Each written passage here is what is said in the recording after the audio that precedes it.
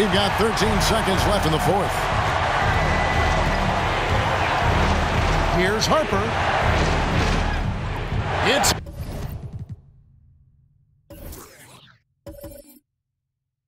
Well, this man has led the way on the boards. And it's about more than the numbers. It's about the mentality, the toughness he brings. Hey, that's the right play. It's the smart play. You got to stop the clock. Hoping for a missed free throw or two. Every point is crucial here. And he hits both free throws here. So now it's a three-point game. Absolutely massive free throws. That'll force them into a three-point attempt. Got to get a three. It's going to be hard to get a good look, but they need a three.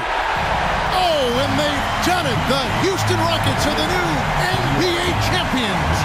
Just tremendous. All the travel, all the practices, all the meetings, all the games, wins and losses, the emotion, the exhaustion culminating into tonight. And whenever you win the NBA championship, there is a level of accomplishment and excitement that really can't be matched. Pretty amazing to have accomplished this goal. The celebration is here, and this place is going crazy. The bench loves it. The fans obviously overjoyed. This is one of those moments these players will never forget.